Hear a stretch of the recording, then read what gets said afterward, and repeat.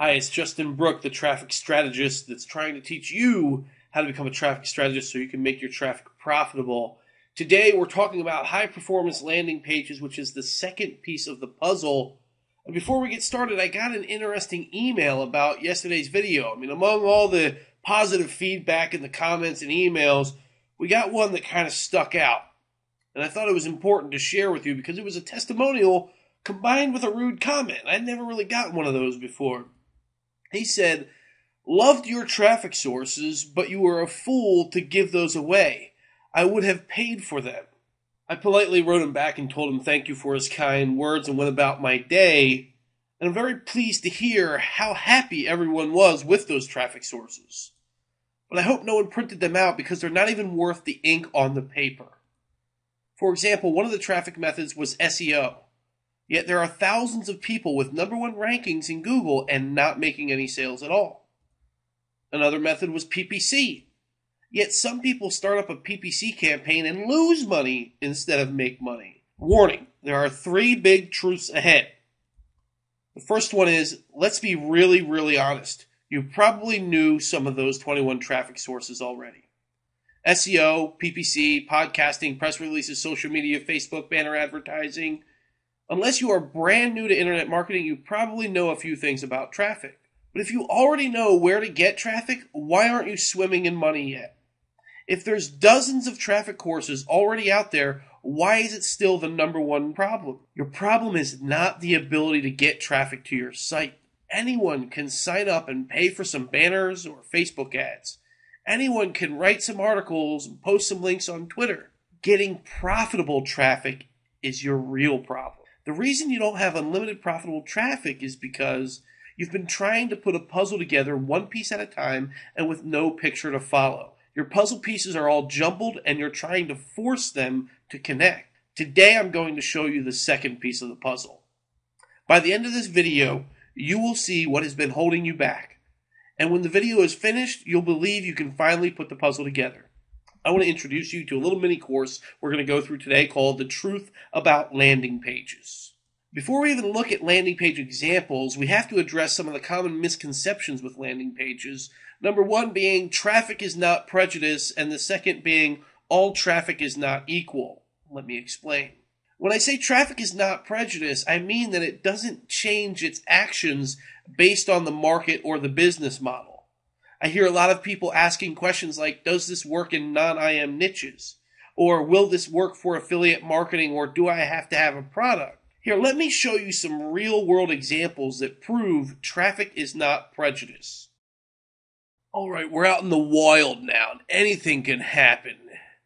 What I want to show you guys is 3 different business models in different markets and show you that traffic does not discriminate. A click is a click is a click. It doesn't do anything different. What changes is the landing page. So traffic is not prejudice, and I want to show you that through a dramatic demonstration that proves that. So here we're looking at an affiliate review page in the IM market, internet marketing market, that a lot of people think is so different.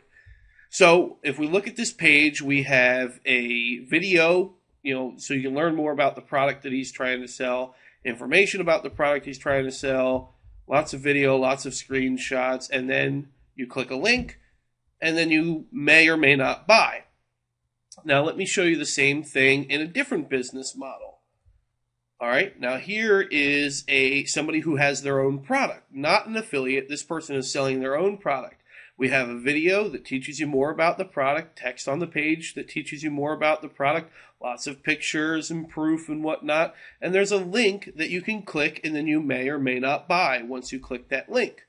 All right, so 2 different business models. This is in the same process. Now let's go to another business model. Here's the e-commerce model of selling physical products. All right, we have pictures about the product, we have a video about the product, we have text on the page that helps you learn more information about the product, and then we have a link that we can click to buy the product or not buy the product. 3 different business models, and the process is always the same. What changes is the landing pages that we go to. Now I'm going to show you the exact same thing in non-internet marketing markets. Actually, this one was a non-internet marketing market. So, all right, now we have an affiliate This is an affiliate marketer. Same thing here. We have text on the page and pictures on the page that would help you learn more about the product that he's trying to sell. A link that you can click and then to go on and buy the product or not buy the product. And then if we look at somebody who's selling their own product, again, we have a video, we have pictures about the product, we have text on the page to help sell the product, and then we can click this link to either go buy the product or not buy the product. And then again, in the e-commerce market, you have text on the page that helps you learn more about the product, images about the product, and then if we scroll down, here is a link that we can click to buy the product. So it's always the same. Traffic doesn't change. I mean, a click cannot change its behavior.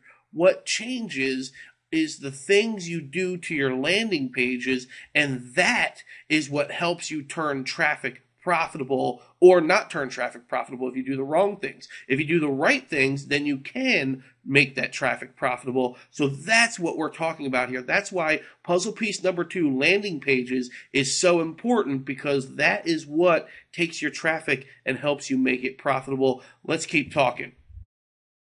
As you've just seen, traffic is just clicks. It's moving people from one area of the internet to another. It's the pages that they land on and the elements on that page that make the traffic profitable or not profitable. I told you there were 2 common misconceptions. The second problem everyone has is they treat all sources of traffic like they were the same thing. You might be thinking, what the heck? I thought you just said traffic is not prejudiced and doesn't change. A click is a click is a click. It doesn't care if you are an affiliate or a store owner or an ebook seller or whatever it is that you do. However, a click sent from Google is different from a click sent from Facebook. It still doesn't care whether you are an affiliate, store owner, or selling digital products, but the landing pages you use for AdWords won't work for CPV, and the pages you use for CPV won't work for SEO. The reason people struggle is they make one sales page or one squeeze page, or maybe it's just their home page of their site, and think it will work for all traffic methods. You'd be hard-pressed to get Facebook or AdWords to let you use a squeeze page. You'd have an uphill battle posting links to a sales letter on social sharing sites or press releases. That's why you create landing pages, to bridge the type of traffic to your main sales funnel. There is a landing page type that works great for AdWords, another for CPV, another for social sharing, etc., etc. Now I'm going to show you a few examples of good landing pages. What I'm going to show you right now are real-life landing pages that are really working right now. And the one that you're looking at right now is for Rich Schefren's webinar. And this is what we would call a CPA-style landing page. It has a lot of flashy, high-contrast graphics, a lot of social proof. It has a fair amount of copy on there, some more social proof down at the bottom. And then it's got the animated sketch video. Okay, so this would be horrible for SEO or possibly even social media, because it's a very high sales kind of page, and might not even be good for Google AdWords. But for other types of paid media, this thing works like gangbusters. And then let's take you to another one here that, and they all don't have to be so fancy. Like, take a look at this one. This is one of the most basic pages I think you could possibly create. It's basically a headline and an opt-in box. And this is something that definitely wouldn't work on Google AdWords, definitely wouldn't work on SEO or social media. It might work on social media, actually. But this one is mainly used for high traffic things. We use this for CPV, solo ads, ad swaps, and stuff like that. Things where I really want to build my email list really quickly. And because of the simplicity of this page, there's very little on there to be judged. Therefore, it has a high opt-in rate, because there's like a 50-50. You either like this or you don't, and that's why we get a higher opt-in rate on this. So it doesn't matter. It doesn't have to be a very fancy page. It just has to be the right type of page for the right type of traffic. Now here's another page. This is something that would be good for search engine optimization and social media and any of those other kinds of traffic methods where they want you to be a little bit more politically correct, a little bit more engaging, use more content. So this page, it looks like a blog, post, and it reads like a blog post. And as you go through, you keep absorbing this content, and it leads with a lot of great content first, getting the person to know you, like you, trust your advice. And as you keep going through, now all of a sudden you get to the page where it says, whoops, you must be a subscriber to access the rest of this article. And this actual page here has an 85% opt-in rate because the person has gone through one page and another page, and they're really excited to get to the next part. And then when they go through this, they're actually getting right into my sales environment, where they're going to be on my sales page, my sales video, my webinar, whatever I have behind this page at that given time. So those are 3 different examples of different landing pages that are really working right now, and how you might kind of use them with different types of traffic.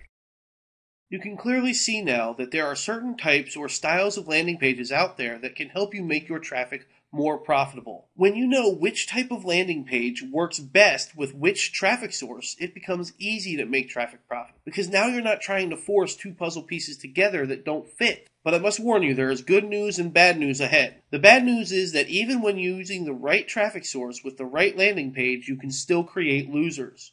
For example, just because you are using that super squeeze style landing page, which I said works great with CPV and solo ads, doesn't guarantee that you'll always be profitable. The good news is that there is a third piece of the puzzle that virtually guarantees profitability when you use the other 2 puzzle pieces with it.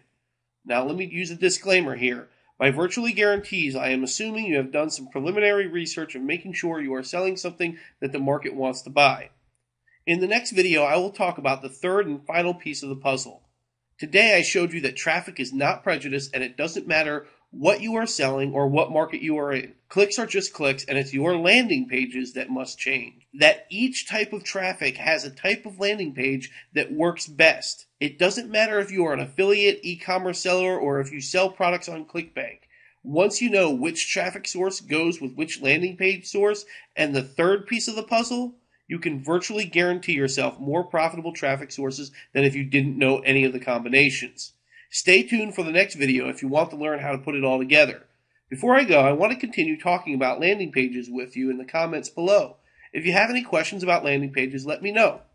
And if you found this helpful, do your good deed for the day by clicking the share button so someone else can get their traffic fixed too. Alright, I'll see you soon. Watch your email closely for the 3rd video in this series. I'm Justin Brooke, the Traffic Strategist.